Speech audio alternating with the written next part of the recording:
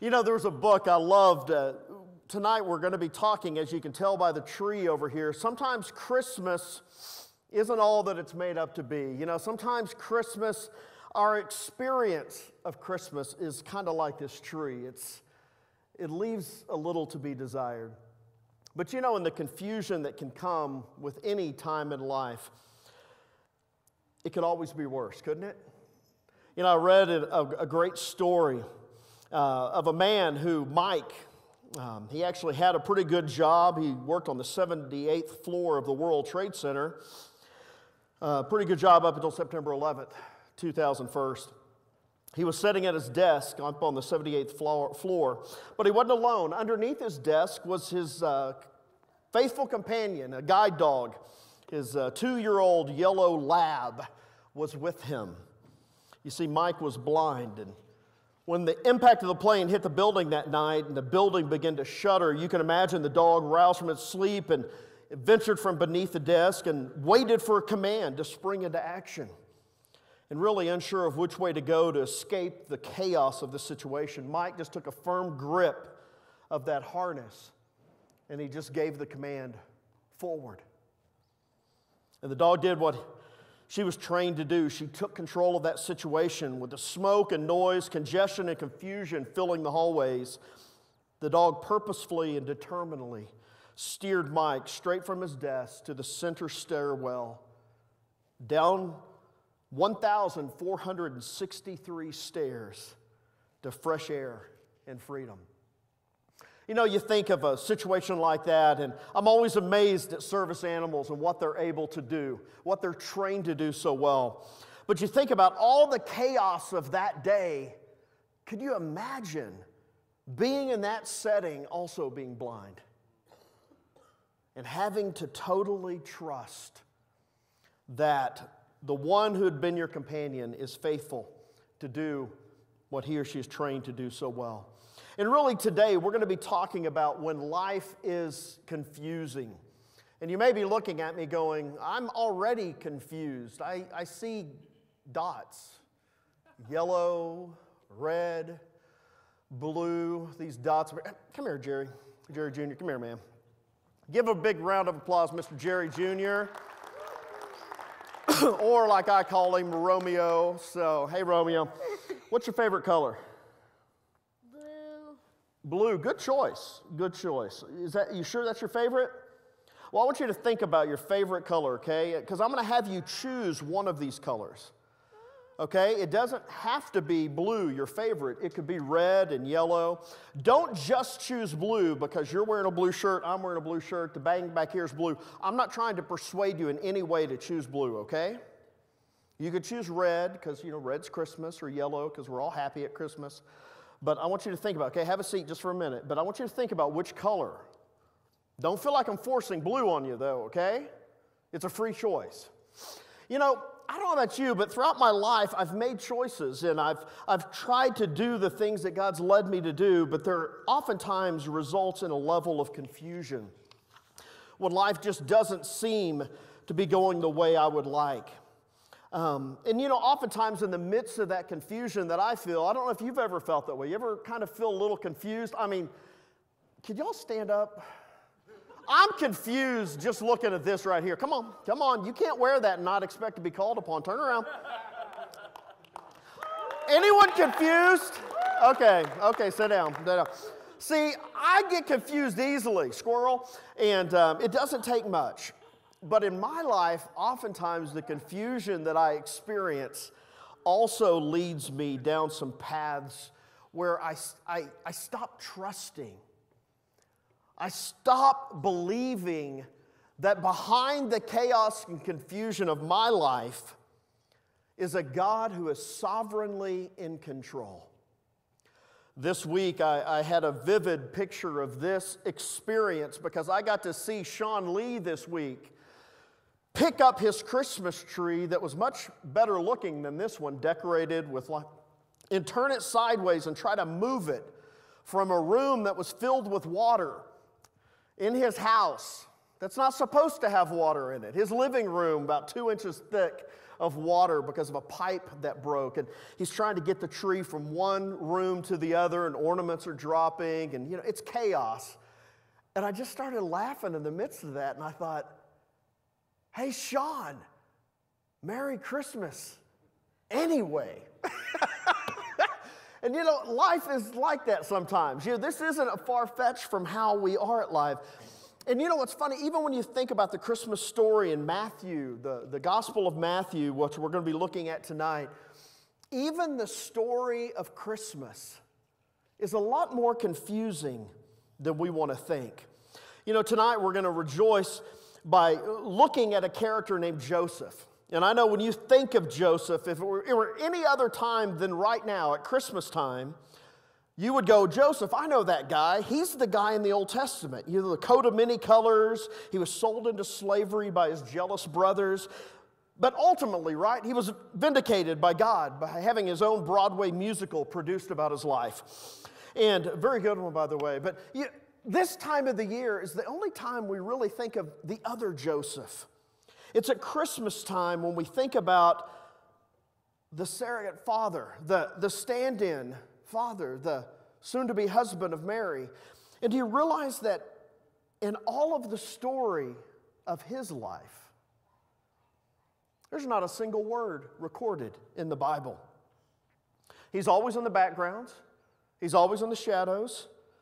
He just kind of is the patron saint of quiet people. But when you think about him, he sings no song like Mary. He proclaims no prophecy like Zechariah. He prays no prayer like old Simeon. There's really nothing to show for him. No pretension, no pomp and circumstance. And yet he was chosen to be the man to raise the Son of God. And I want you to look with me, it'll be on the screens above you, about the story of his life, of Matthew. And it's in the first chapter of Matthew. And I love this story. It begins in verse 18. And it says, this is how the birth of Jesus, the Messiah, came about. His mother Mary was pledged to be married to Joseph. But before they came together, okay, y'all understand that, right? She was found to be pregnant through the Holy Spirit. Because Joseph, her husband, was faithful to the law and yet did not want to expose her to public disgrace, he had in mind to divorce her quietly. But after he had considered this, an angel of the Lord appeared to him in a dream. Joseph, son of David, do not be afraid to take Mary home as your wife, because what is conceived in her is from the Holy Spirit. She will give birth to a son, and you are to give him the name Jesus, because he will save his people from their sins. And all this took place to fulfill what the Lord had said through the prophet. The virgin will conceive and give birth to a son, and they will call him Emmanuel, which means God with us. And when Joseph woke up, he did what the angel of the Lord commanded him and took Mary home as his wife. But he did not consummate the marriage until she gave birth to a son, and he gave him the name Jesus. I love this story of Joseph because it really illustrates a couple of things we need to remember in the midst of the confusion in our lives. The first thing we've got to understand and we've got to buy into is we have to be open to God's leading. When you look at those first verses in there about what he says, but after he had considered this, before the angel spoke, before anything, Joseph was trying to figure out. Another verse says that he pondered on these things. He thought on these things. And I want you to try to imagine being in his position, in Joseph's situation, trying to explain the unexplainable pregnancy of his fiancée to family and friends. I think sometimes we sterilize the Christmas story. Could you imagine being Mary, being Joseph, being religious people, surrounded by people that were very clear about the law? And there was a lot of explaining to do. Try to wrap your mind around what was ahead for them, that Mary had a child conceived by the Holy Spirit. Just in a few months, he would be making a deal with a Bethlehem innkeeper for a quiet corner of a stable, that he would be finding boiling water and searching for clean strips of cloth for the delivery, that he might be changing the very first diaper of the Son of God. That soon he'd have to pack up everything again and move quickly to Egypt to get away from destruction that was coming, the desire to kill this baby. How about you? How would you have responded if you were in Joseph's place? Maybe you would say, hey, not me. God, I'm not ready for adulting. I'm not ready for that. My kids say that all the time. That adulting thing, Dad, it's way overrated. Or maybe you would say, I swear I did not have relationships with that woman. I didn't. I promise. Or maybe you said, what a bad dream, man. I've got to stop drinking Red Bull at night because it's really doing stuff to me. But I want you to notice the attitude that Joseph had even before the dream. He's thinking about what's going on. He doesn't close the door to the possibility that God might be up to something, that God might be leading him into what would apparently be a very confusing situation. And then when God finally reveals the plan, Joseph's open to his leading, and he's positioned to be used by God. A great lesson we learn from this is that we don't have to postpone our joy just because we don't have all the answers. We don't have to understand everything, that when we're confused, we can still trust that God is in control. And someday we're going to have hindsight, 20/20 hindsight. And someday we're going to be able to see that God was leading us. That God was leading us in every choice that we made. Come here. I'm going to see if I can. You mentioned earlier, you have free choice, okay? You can choose anything. You can choose this one. Yellow. What is that in Spanish? Amarillo. Very good, very good. You could choose this one. You can't touch them though, okay? You can't touch them, not scare you, but you could choose this one. I'll just make it a little lower there, okay? Which is red or? Rojo, very good. And I'll just make this one taller, okay? I'm not trying to influence your decision in any way, okay? But you did say that blue was your favorite, right? Or yellow or red, right? I want you to choose one of them, okay? You got one? Okay, which one? What do you want? What color? Oh, you want that one. Okay, so I'm just going to put this right here because, are you sure? Here, consult with the audience. Do you think you should choose yellow? How many of you think you should choose yellow and not blue? Yellow? How many want to see him move back to blue? Please? Okay, see all these people that want you to, it'd work a lot better if you choose blue, okay? You want yellow, right? Okay, go sit down. Total free will. I'm not going to try to manipulate you in any way. Hey, make him choose blue. But even in life when we honestly feel like God is saying, you have complete free will. Choose. You can choose A, B, C. The one thing that I believe we have to be aware of is that God is a sovereign, omnipotent, all-knowing God. And He wants to lead us in every choice. We just have to. Do you feel like God wants you to have yellow? Pray about it, okay? I'm going to continue a little bit. Just pray. Ask God's wisdom, whether yellow. Don't let anyone influence you. It's totally your choice, okay? But the second thing is not only do we have to be open to the fact that God is going to lead us in every choice we make. He led Joseph to choose, to trust. But He also led Joseph to be obedient to His leading. And Joseph was a great example of being obedient to God's leading. And notice, how does Joseph respond to the message in the dream? I love this response in verses 24 and 25. It says here that when Joseph woke up, he did what the angel of the Lord commanded him. He simply did what God commanded him to do. As crazy as it sounds, as life-altering as it might be, he simply did it. Notice the depth of Joseph's obedience. He obeys promptly. He doesn't wait around. He doesn't try to come up with some excuses. He doesn't come up with plan B, C, or D. He just simply obeys, and he also obeys thoroughly. He takes Mary to be his wife. He names the child as he was instructed. Jesus. Not Jerry Jr. or Jerry Andreas or Jerry, I'm not, but he did exactly what God told him to do, promptly, thoroughly. And Joseph didn't say, I'm going to obey God. As soon as God gives me all the details, as soon as I know who, what, when, where, and why, I need some kind of reassurance from you, Lord, that everything's going to work out in the end. Joseph doesn't do it. He just rolls out of bed and he obeys God. No delays, no excuses, no cutting corners. Just simple, thorough, immediate obedience. And here's a great lesson for us in this passage. The true joy that we're looking for this Christmas, it's found by being in the middle of God's will. We often think that joy is going to come from circumstances, things that are easy, roads that are easy to...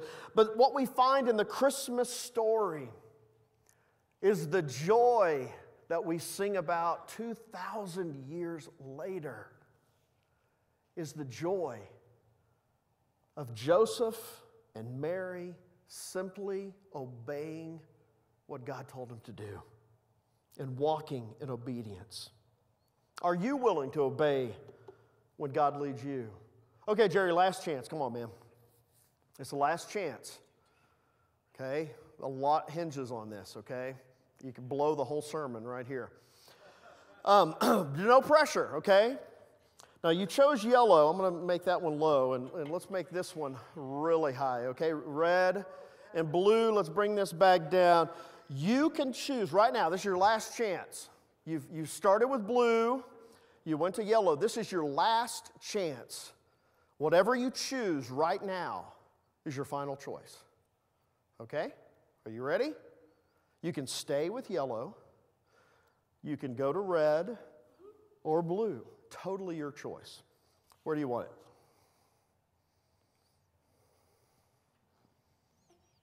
Red. Are you sure? All right. Here. I want you to do something for me, okay? I'm really glad that you chose to do that, because in this little envelope I have a prediction of what you were going to do. And you notice there's only one thing in there, right? Okay, here, just take that and just read that, okay? Because I can't understand anything it says. Hold that up and let's see if we can show it even. What's it say? Usted. Oh, usted. Usted elegirá rojo. And what does that mean?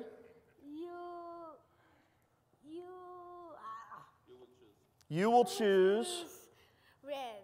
Red. Very good. You did a great job, man.